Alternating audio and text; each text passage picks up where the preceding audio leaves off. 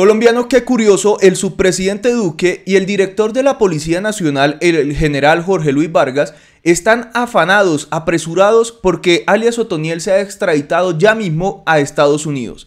Están en estos últimos días intentando presionar a Estados Unidos para que extradite a alias Otoniel después de todo lo que ha venido contando, bueno, lo que contó ante la Jurisdicción Especial para la Paz sobre que él supuestamente no fue capturado, sino que se entregó, y eso causó tanto revuelo en el país y le dañó todo el showcito al gobierno de Duque, que estaban sacando pecho por una supuesta captura de alias Otoniel. Hasta el mismo Duque salió en medios de comunicación y en redes sociales ahorita, fin de año, finales de diciembre, con un supuesto informe de lo que había hecho durante el 2021, y una de las cosas por las cuales sacó pecho fue que supuestamente capturaron a alias Otoniel las autoridades durante su gobierno y en el 2021. Eso lo utilizó para hacer publicidad y marketing a favor del gobierno, cuando en realidad, y al parecer, de acuerdo a las declaraciones de Otoniel, no lo capturaron, sino que él se entregó. Y entonces sale Duque, ahorita en los primeros días de enero, a decir que hay que extraditarlo rápidamente, que ya debe ser extraditado y que están haciendo todo lo posible para que se vaya del país hacia Estados Unidos y pague allá la condena que tiene que pagar alias Otoniel. Claramente pues tiene que ir a pagar, tiene que pagar en Colombia, tiene que responder ante la justicia, pero hoy en día se está pidiendo que alias Otoniel responda primero ante la justicia de Colombia para que nos cuente un par de cositas que posiblemente sabe. Y al parecer tienen miedo de que él empiece a hablar ante la justicia de nuestro país, porque están buscando extraditarlo rápido. Es que solo con unas palabras que dijo ante la JEP movió todo el mundo político y de las autoridades, y Duque salió emberracado. Entonces, miren lo que se conoció en las últimas horas del general Jorge Luis Vargas, director de la policía. Según el director de la policía, información de la DIJÍN y de inteligencia apuntaría a que el líder del Clan del Golfo obstaculizar su traslado a Estados Unidos. Esto fue lo que dijo Jorge Vargas. Dice: fuentes humanas, elementos materiales técnicos dentro de procesos judiciales así nos lo indican. De igual manera le hemos dado la instrucción a la DIJÍN para que informe de manera inmediata a la Fiscalía de estas intenciones. Esto fue lo que dio a conocer el director de la policía, que supuestamente tienen elementos materiales probatorios, evidencias, fuentes y demás que dan cuenta de que supuestamente alias Otoniel quiere evitar ser trasladado pues recientemente, pues en los próximos meses, a Estados Unidos. Lo curioso es que no muestran las pruebas, no hablan cómo supuestamente alias Otoniel va a evitar ser extraditado.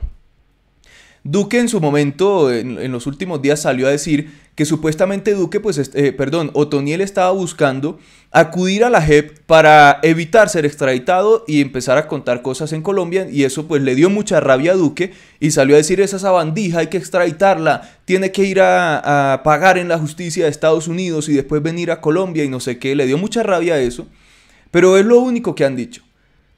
¿Qué elementos materiales probatorios tendrían las autoridades sobre que supuestamente Otoniel va a evitar ser extraditado? ¿Cómo va a evitar ser extraditado si hoy en día está capturado ese señor, está tras las rejas? A mí me llama mucho la atención los seguros que están sobre que Otoniel busca evitar ser extraditado. O sea, en este momento se sale de mi entendimiento, de mis conocimientos, que posible o qué utilidad le encontraría a Otoniel a intentar llegar a la JEP para evitar ser extraditado, porque en la JEP no lo van a aceptar. ¿Y qué otras formas tiene Otoniel para evitar ser extraditado? Pues en estos momentos no lo comprendo, y creo que sería algo prácticamente imposible, porque claramente Estados Unidos tiene todas las evidencias para extraditar a alias Otoniel. ¿Y qué fue lo que dijo el subpresidente Duque en su momento sobre el tema de que pues a Otoniel hay que extraditarlo ya mismo, y hay que hacer eso pues porque supuestamente va a hacer todo lo posible para evitar llegar a Estados Unidos? Que reitero, ¿cómo hará Otoniel para evitar llegar a Estados Unidos? ¿Para evitar ser extraditado? Porque la policía y el mismo Duque han sido herméticos para mostrarnos las evidencias que supuestamente tienen de los planes de Otoniel para evitar irse para Estados Unidos. Esto fue lo que dijo el subpresidente Duque sobre este tema. Tenemos información de inteligencia a partir de la cual alias Otoniel está buscando obstruir su extradición. Le reiteramos a ese bandido que será extraditado a Estados Unidos, cumplirá sus delitos de sustancia blanca y vendrá a Colombia a colaborar con la justicia y cumplir sus penas. Esto es curioso porque, listo, sí, pueden extraditar a alias Otoniel y pagar allá su condena, que me imagino serán muchísimos años. Y cuando vuelva a Colombia, ya Duque está en otro cuento. Ya Uribe ni siquiera estará con nosotros acá. O sea, lo extraditan y ya lo callan para siempre. Eso es lo que están buscando y es lo que necesita este gobierno. Vamos a escuchar qué fue lo que dijo Duque al respecto. Vamos a seguir procediendo con la extradición de criminales, empezando con el criminal Otoniel. Y quiero en esto ser claro, tenemos información de inteligencia a partir de la cual este bandido está buscando obstruir su extradición, bien sea tratando de abrir canales para entrar a la justicia transicional o tratando de entorpecer con acciones judiciales ese proceso. Reiteramos a ese criminal, a esa sabandija el mensaje: Otoniel será extraditado, cumplirá sus delitos de narcotráfico y vendrá después a Colombia a responder por los delitos que ha cometido en nuestro país, sin que la extradición sea obstáculo para que siga colaborando con la justicia colombiana. O sea, el elemento material probatorio que tienen las autoridades de nuestro país es que alias Otoniel puede interponer acciones judiciales en contra de su extradición, o que puede solicitarle a la JEP ingresar para evitar supuestamente ser extraditado. Eso es lo que tanto miedo les está causando de los planes de Otoniel para evitar llegar a Estados Unidos. Que eso no tiene sentido. Interpondrá sus recursos judiciales, tiene derecho a ellos, los interpondrá y listo, la justicia le dirá que no, este es un bandido de mucho cuidado y claramente pues debe pagar por lo que ha hecho. Pero lo que muchos pedimos es que venga, que se quede en Colombia un tiempo, le cuente a la justicia, ahora que el uribismo está en el poder, si hubo políticos que tuvieron relación con él, porque el mismo Gustavo Petro salió a decir que hubo políticos que le solicitaron a Otoniel que se lo cargaran, que se lo llevaran a él por delante, a Gustavo Petro.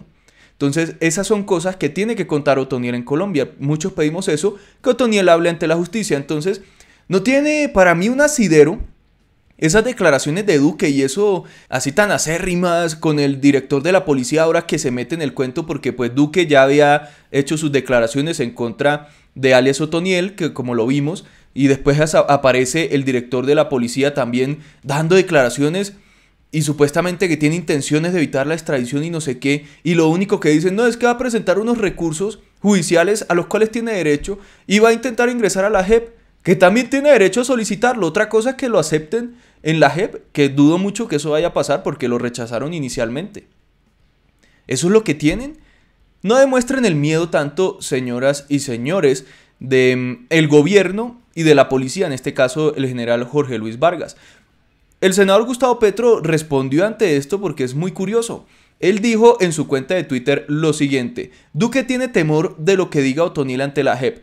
Si no es así, ¿por qué no lo extradita después de su confesión? Claro, o sea, esa es la pregunta que todos nos hacemos. Listo, extraditen a Otoniel, que vaya y pague en una cárcel de Estados Unidos todo lo que quiera, cadena perpetua si quieren, pero ¿por qué no lo dejan primero acá y que confiese y que hable? ¿Cuál es el afán de llevárselo? Que lo dejen que hable ante la justicia, ante la JEP si es que lo aceptan, pero por lo menos que cuente lo que sabe sobre muchos políticos, sobre pues todo el crimen, todo lo que ha hecho, las alianzas, porque ustedes no van a creer que ese señor para llegar a donde llegó no hizo alianzas políticas con policías, hasta con jueces, con una cantidad de personajes en el país. Ahí no llegan porque sí, ahí llegan con una cantidad de alianzas en la región en donde él pues operaba, y peor aún con políticos y con personajes del gobierno posiblemente. Entonces, si eso ocurrió en algún momento, él tiene que contárselo a Colombia, tiene que contárselo ante la justicia o a la justicia, y eso es lo que se está pidiendo, más allá pues del afán que se tiene. Hasta el mismo director de la policía, ¿qué hace el director de la policía solicitando estas cosas?